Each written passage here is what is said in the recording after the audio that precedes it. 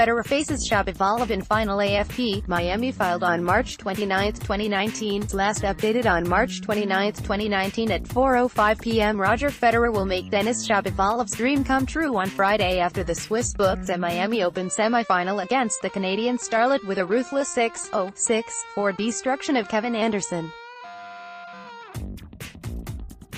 Shapovalov, who beat fellow young gun Frances Tiafoe 6-7, 5/7, 6-4, 6-2 to reach his third ATP Masters semifinal, grew up idolizing and studying the 20-time slam-winning Swiss legend who once again rolled back the years with a sublime show at Hard Rock Stadium.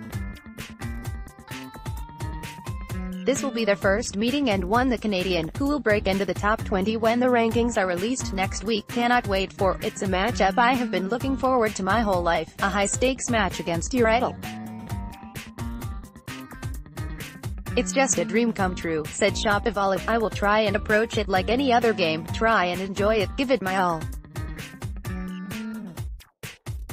It will be a difficult match but I am just happy to have a chance to play him, with Shapovalov taking on Federer and longtime friend and compatriot Felix Auger-Aliassime, 18, facing defending champion John Isner in the semis. The tennis stars of tomorrow are beginning to prove their worth on the biggest of stages. It's crazy for me and Felix to both have reached the semi-finals, Shapovalov said, while Federer called the clash of generations exciting. It's an exciting draw for John and for myself here, playing these young guys. Federer said, they are not just young, but they are very good, as well. I practiced with Denis way back, he might have been 16, 17. He was just hitting big. I was like, wow, it's unbelievable. How old is he? How good is he going to get? It's going to be tough against him. The Swiss came into the match with Anderson knowing the world number 7's huge serve could be the difference, just as it was in a dramatic 5-set, the last 8 encounter at Wimbledon won by the South African last summer.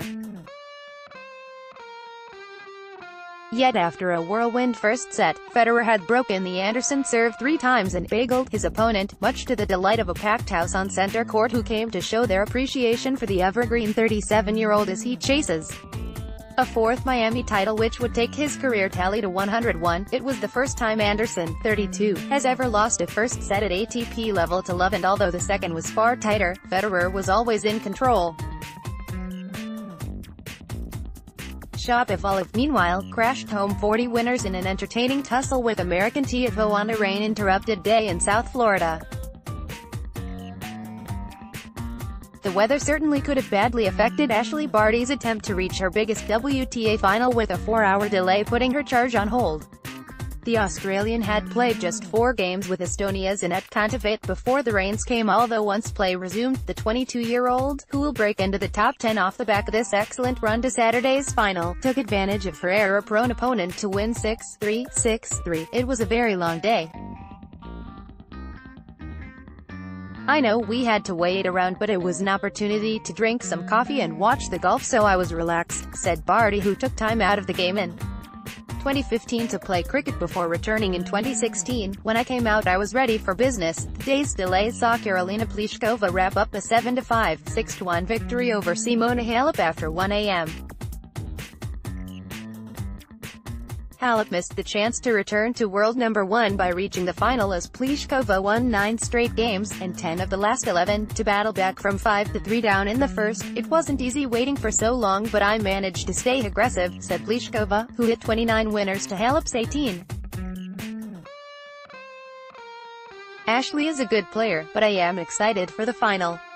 Click tap here to subscribe to Collegiate Times news alerts on WhatsApp.